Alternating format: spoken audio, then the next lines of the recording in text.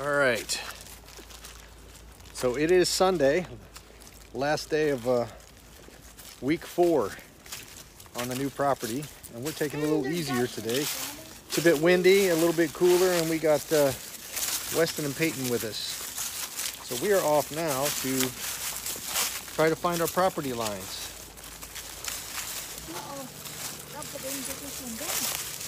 Oh, we got a roadblock. I left the tree cut over the pathway here.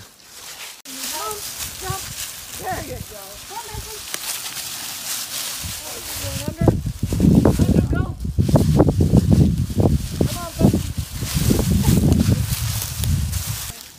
We're going to follow the creek.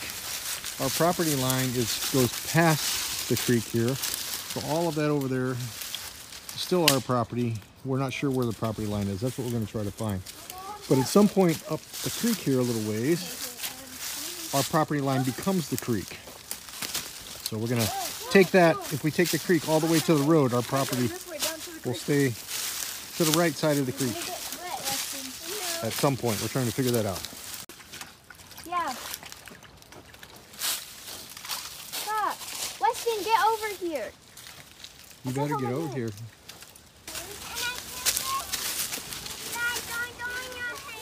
So, welcome to week 5. Before we start, though, let's wrap up week 4 because I got busy yesterday with the grandkids here and didn't do a wrap up. So, week 4 was primarily getting the roof done, and good thing because I didn't have much time to work on things this week, and we had the roofers come and do their work. So we still had quite a bit of progress, even though I had to do my real job. So you can see the roof there, nice white, pristine roof.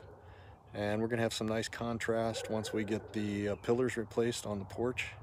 And then also Chris is doing the shutters. She's gonna make the shutters, make those the same color stain as what we're gonna do the deck. So we'll have some nice contrast there to the white.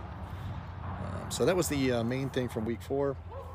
We also got a few other projects finished that we had started in earlier weeks, like removing all the flooring. We continued on the demo inside.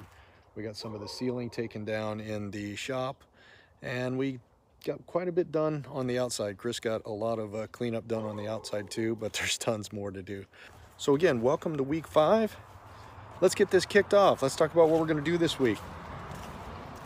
So one of the first things we're going to do this week is take a trip to the dump, get rid of some of the drywall we pulled out for the demolition, and then we've also canceled our Port Aransas Beach January trip because of all the rising cases of COVID. And we're just afraid that all the amenities are going to be shut down when we get down there. So we don't want to spend the money to travel for a month this winter with everything going on when we can spend that money here on the remodel. So one of the things we're going to do is get a expansion propane, so we can just do the refills, take them right up the road here to Dobson Hardware. And so Camco has a nice propane extension kit that we're going to basically install on our onboard propane, so that we'll always have propane here throughout the colder winter months. Chris is also working on, I'll take you in the shop here in just a second. She's back there in the shop working on a desk for my office. That's a project for this week, week 5. The other project, probably the main project, 2 of them.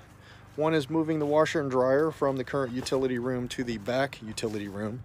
We're just going to temporarily install it back there so that we can finish the demo of the bathroom and utility room now.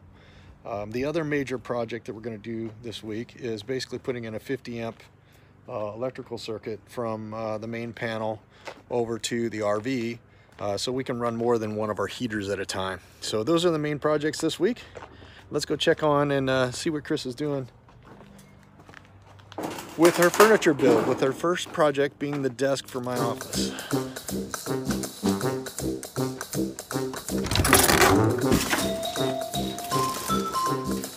Camera alert.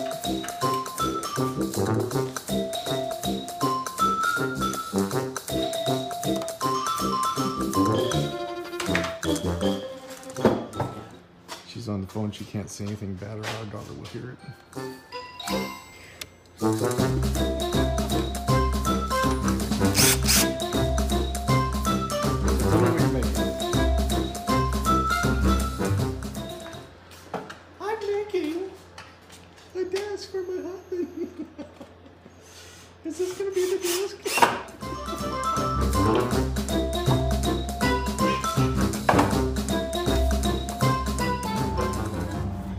So as I mentioned, we're going to add the Camco Extend Stay on for the propane here. It's nice, sunny, warm day to do that. I think it's gonna be 60 something degrees today, so perfect day to be out here setting us up for the winter. So we're just gonna take this cover off. We're gonna install a basically a little adapter that goes between your valve here and then your regulator. So your valve is high pressure, your regulator regulates that so that your lines of your system are at the right pressure and not the high pressure of the actual raw propane line. So that'll go in line between your valve and your regulator, and then we'll have an external tank off of here. So again, you can find that Camco Extend Stay propane kit on Amazon or other places online. I'm sure you can probably get them at Camping Worlds and some of the RV places. They're quite popular. So we're gonna get started on that install here right after my next conference call. Okay. So you want to take and close your valve before you do anything with disconnecting. But first we're going to take this off.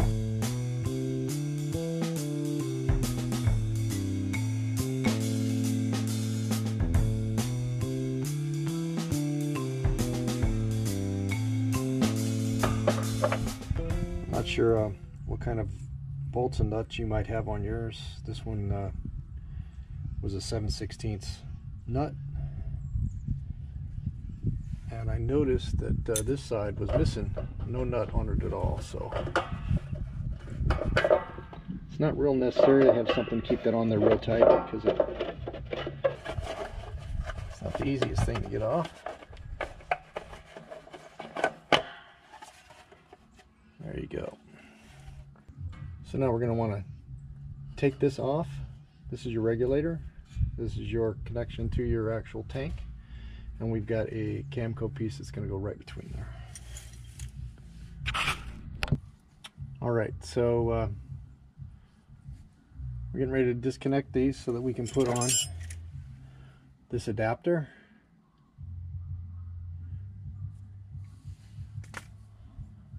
We're going to put a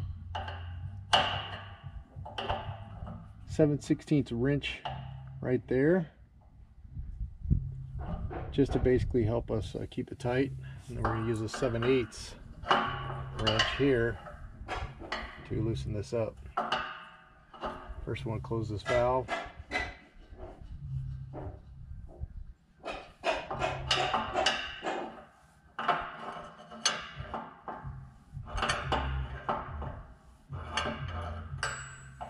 You're actually turning the opposite direction, so we're turning clockwise. Normally you would loosen something by turning counterclockwise. In this case, we're doing clockwise.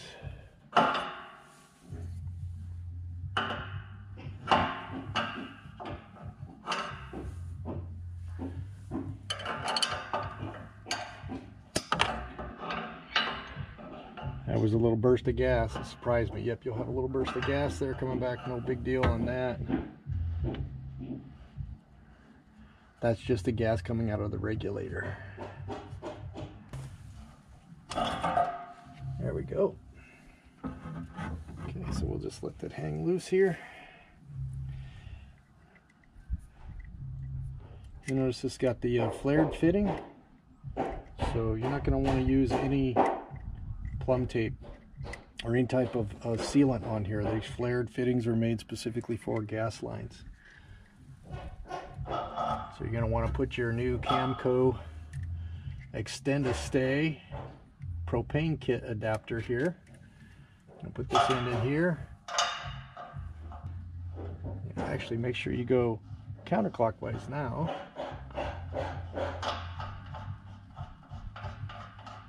The opposite direction of what you were going to loosen, so it feels a little different than normal tightening because it's going the opposite direction that you'd normally tighten. So again, you don't want to over tighten these brass fittings, and you also don't want to use something like channel locks or vice grips on those, because it'll damage the threads there.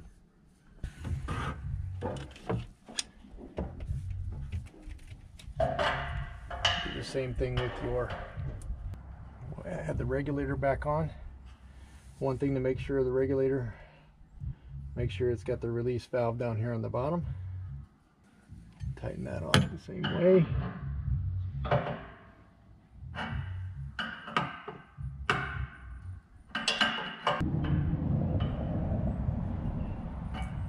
All right, now we're going to want to check for leaks.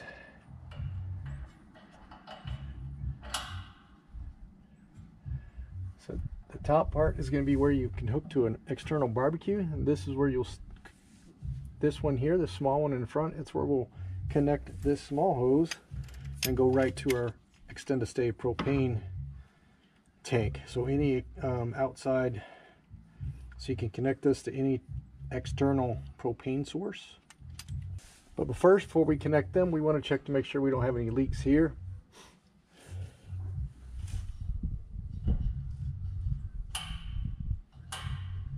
Turn your propane back on. Don't smell anything, don't see anything, but we're going to want to go get some soapy water and test this out. So we'll turn it off while we go do that, and then turn it back on after we get some soapy water ready. Alright, so we've made our solution. We just got a spray bottle here.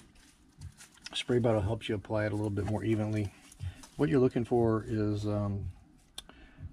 any propane leaks that might make something liquid bubble up. That's the best way to see it. And so soapy water is typically the go-to solution. I just put a few drops of soapy water in here, maybe a half a cup of water, and if you can shake it up and see like a bunch of bubbles there, then that's good enough for you to put it on here. So we're going to go ahead and turn the propane back on. And again, you can listen or smell, but that's not a good enough indication because you might have a very slow leak. I'm going to spray this on all the fittings. You can even spray it on some of the other ones that you didn't do, just to check your whole tank. So that's what we'll do here. We'll just spray it on all the fittings and see if we can see anything bubbling up. Now, of course, you'll have bubbles just from the spray, but what you'll see, if there's a leak, you'll see a bubble basically almost making, you'll see it making a larger bubble, almost like a kid with a little soapy bubbles that they blow through the little wand. And it looks like we're good. We don't have any leaks here. So we're going to keep this handy, so when we do this next fitting with this next hose right here, make sure we don't have any leaks there either. So once again, we're just going to turn this back off. Probably don't have to do that when you're putting this little one on, but we don't want to have any leakage. Now the pain about this one is you have to turn the whole hose, so there's no nut on there to tighten it. It's a 7/16. We're just going to turn that about a quarter turn, half turn. Now what we can do here is turn this right back on.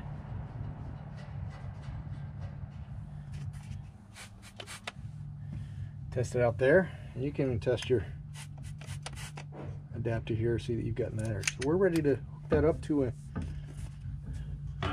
another unit, so that we can have an extended stay here through the winter without having to tear down every time we want to go get this filled. So obviously we'll be going through the smaller tanks a little faster. We're just going to have 2 tanks on hand. Whenever one is empty, we'll switch over to the other one and get the other one filled.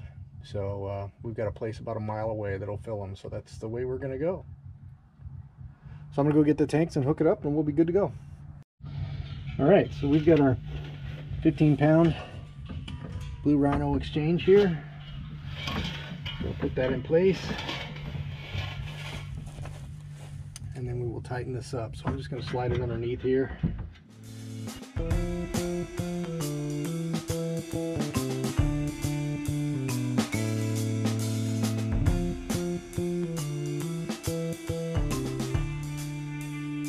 Turn that on. And Chris is in there working on our saw. That was a little bit scary. Chris turned the saw on right when I turned this on. It was a little alarming. But once again, one last time, we'll spray here for any leaks. If you're not traveling for a long period of time, you can leave it like this. But before you travel and you're going to be mobile, you can either take this off, uninstall it, put the regulator back on, or you're going to want to fabricate a piece here to close off the bottom of this cover so that nothing can bounce up and get in there and hit that regulator and hurt something. So other than that, we're in pretty good shape here.